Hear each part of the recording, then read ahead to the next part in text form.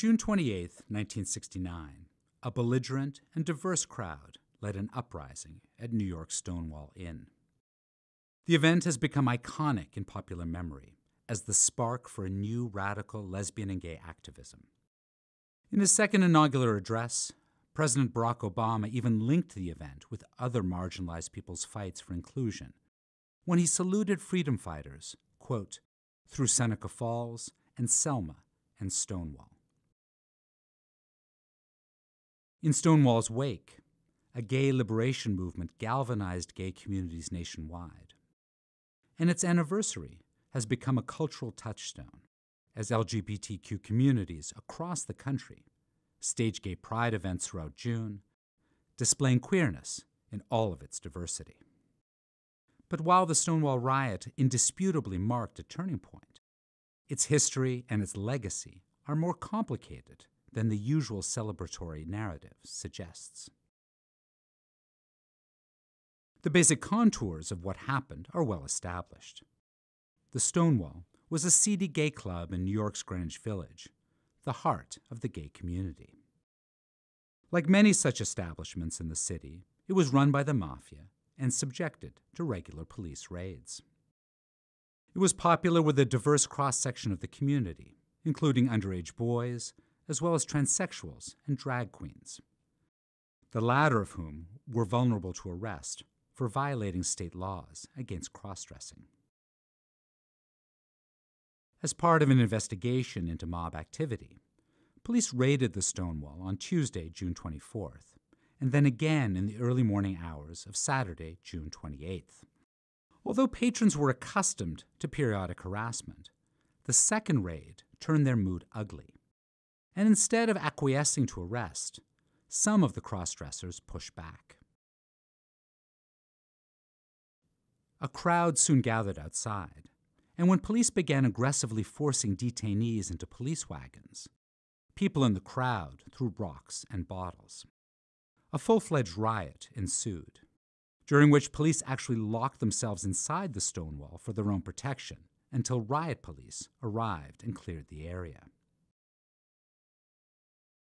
News of the riot spread, and the next night, thousands gathered in front of the bar in anticipation of further confrontation. When police arrived to break up the gathering, it instead touched off a second night of rioting. A reporter for the Village Voice, who was present both nights, penned a graphic account, reprinted nationally, that characterized the uprising as an unprecedented turning point for the gay community. Thanks in part to the national attention his coverage received, he proved to be right. More often than not, however, this attention has centered on white men as the essential players in the LGBTQ movement, a tendency that marginalizes other queer people. In particular, some accounts of the uprising erase or minimize the participation of drag queens. The 2015 film Stonewall is the most prominent offender. In the film's telling, a naive white teenager from Indiana is the hero of the uprising who touches off the melee by being the first to throw a brick. The 1995 movie of the same name fares somewhat better, as it highlights the presence of women and people of color. However, it too features a young white male as its protagonist. The Stonewall uprising did not happen in a vacuum. Over the prior 2 decades, gay men and lesbians had faced extreme repression. In what is known as the Lavender Scare, the U.S. government purged thousands of men and women from federal jobs in the 1950s and 1960s on suspicion of homosexuality. During the same decades, courts routinely stripped parental rights from lesbian mothers and gay fathers, and in cities across the country, police departments subjected lesbian and gay establishments, primarily bars, to surveillance and harassment. The raid on the Stonewall Inn was one of many, a regular and unremarkable event to its patrons. Still, a hesitant gay and lesbian movement was taking shape. In the mid-1950s, so-called homophile groups, the male-focused Mattachine Society, and the lesbian organization, the Daughters of Bilitis, formed in a handful of major cities. For the most part, the homophiles stressed respectability, and early on they focused more on social activities than on political organizing. As the 1960s progressed, they organized some peaceful pickets, but even then, they aimed to present themselves as not much different from their straight counterparts. By the end of the 1960s, the Black freedom struggle and anti-Vietnam War protests, along with an emerging counterculture, had galvanized a new generation of activists fighting for social justice. The new lesbian and gay radicalism was rooted in this milieu. The Stonewall riot was not the first of its kind. Patrons of Compton's Cafeteria, a late-night establishment in San Francisco's Tenderloin district, catering to transgender women and drag queens, rose up against a police raid in August of 1966. It was Stonewall, though, that ultimately triggered a revolution. In the riot's immediate aftermath, a group of young activists in New York organized the Gay Liberation Front, GLF. They staged public protests and emphasized coming out of the closet as a transformative act, both because it made gay people publicly visible and because it allowed them to express their authentic selves.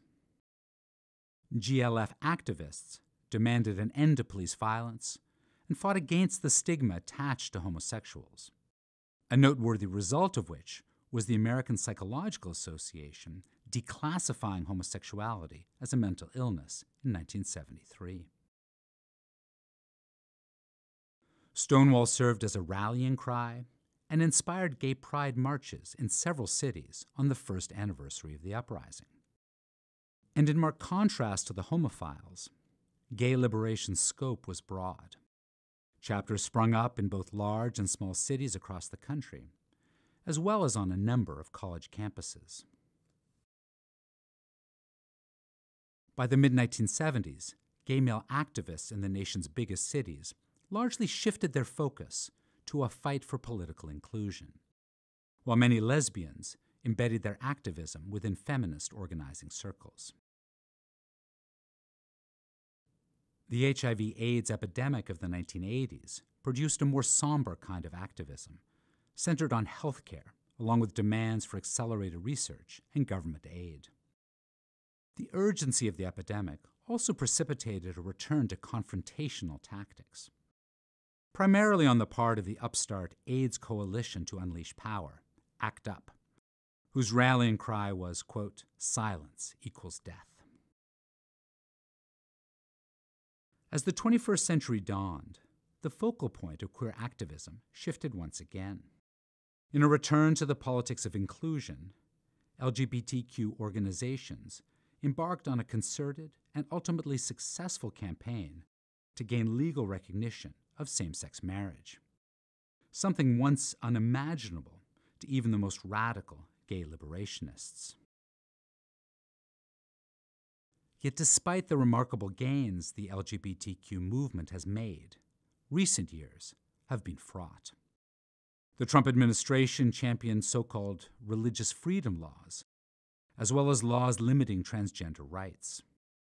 In addition, the Supreme Court has taken up a series of cases that will decide whether the Civil Rights Act's protections apply to sexual orientation. Even after more than half a century, the Stonewall uprising underscores both the diversity of LGBTQ activism and the continued urgency of fighting for freedoms. Only when there is justice for all of the heroes of Stonewall will President Obama's stirring words fully ring true.